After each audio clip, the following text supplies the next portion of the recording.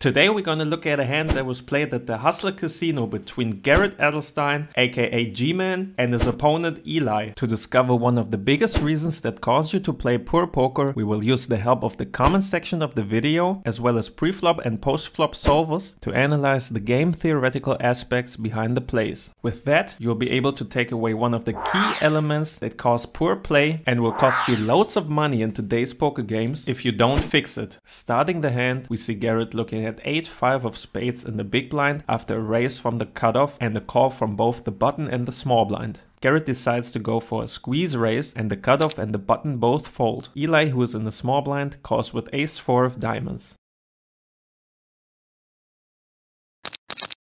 To analyze the preflop play, I've made a custom simulation in simple preflop specifically for this hand. Right away, we can see that both players' play doesn't quite match the game theoretical solutions that the solver provides. According to GTO, Garrett's hand 8-5 suited is never a 3-bet in this spot. In fact, it purely wants to fold. Eli's hand ace-4 suited is also mostly a fold, but at least it gets called a small amount of the time. Now, even though I won't recommend you doing this, we can assume that Garrett has some reason for his play. Most likely he thinks his opponents might be overfolding against this raise, or he simply gives himself that much of a post-flop edge that he considers the play is profitable. The flop comes Jack 9-4 with 2 diamonds. Garrett, who has completely missed the flop, makes a half-pot c-bet. Eli, who flopped bottom pair with a flush draw, decides to just check call. The turn is the 7 of hearts, and Garrett continues to barrel for a 75% pot bet with his 8 high that has now picked up the double gut shot. Eli just check calls again, bringing in the river, which is a 10 of clubs, completing Garrett's straight.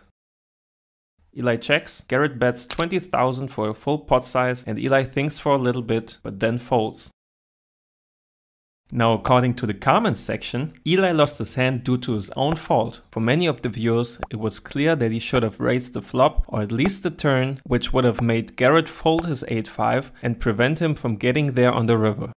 So let's check the GTO solution that the postflop solver PioSolver provides and see if Eli did indeed play the hand poorly. As already discussed, both players' actual ranges will most likely differ from the GTO preflop ranges. So as a best estimate, we will loosen up both Garrett's squeezing range in the big blind as well as Eli's calling range from the small blind in comparison to the GTO ranges that simple preflop gave us. While Garrett's flop bet is perfectly in agreement with GTO, his turn barrel isn't. PioSolver wants to purely check this combo and instead prefers to barrel those combos as a bluff that have a flush draw included or hands that have overcards and flush draw blockers. Which now brings us to the question of the video. Should Eli have check raised the flop and or the turn to protect his hand? Well, no. According to GTO, ace-4 of diamonds is clearly just a call on both the flop and the turn.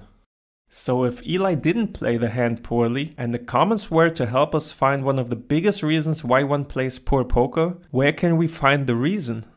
Well, it is the comments. Or more specifically, the thought process behind comments like these. Before we break this down more in depth, let's quickly finish off where we were in the hand and examine why ace-4 of diamonds just wants to check call. For that, we have to consider the small blind's whole range that gets to this flop. The foundation of a game theoretical approach is that in every spot we are looking at our complete range that we arrive at this spot with. Next, we determine which hands of this range we want to distribute to which action, raise, call or fold. Singling out all the flush draws that the small blind has in this spot, we see that due to the board texture and the small blind's rather narrow range, the amount of flush draws is limited. We do not simply want to raise with all our flush draws, as then we would have no flushes left whenever we just call and the turn is a diamond. So discovering the solver results, we can see that the flush draws that do want to check raise the flop are combos that have additional equity from having a gut shot or an open-ended straight draw and ace-high flush draws without a pair. Having a pair, even as low as bottom pair, actually makes a difference, as it will still win the hand at showdown against the big blind's give-ups that bet the flop but check down on later streets like ace-king, ace-queen, ace-jack and some king-queen. So if we have to choose some combinations of flush draws that we just check call, these would be our best choice. The thought process behind comments like these?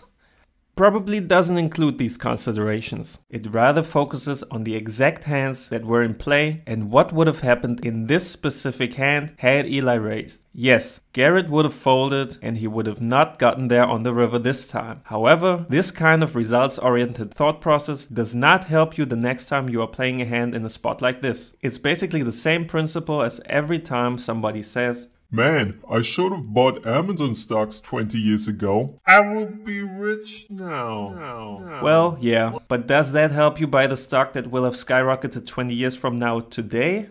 For most people, it won't. All of this isn't to say that you shouldn't state your opinion or be able to criticize someone's play. It is simply a reminder that rather than thinking results-oriented and drawing conclusions after a hand that can only be applied to that specific hand, focus on the facts that you know at the time you have to make a decision. This will prevent you from performing poorly, not only at the poker tables, but even in life overall.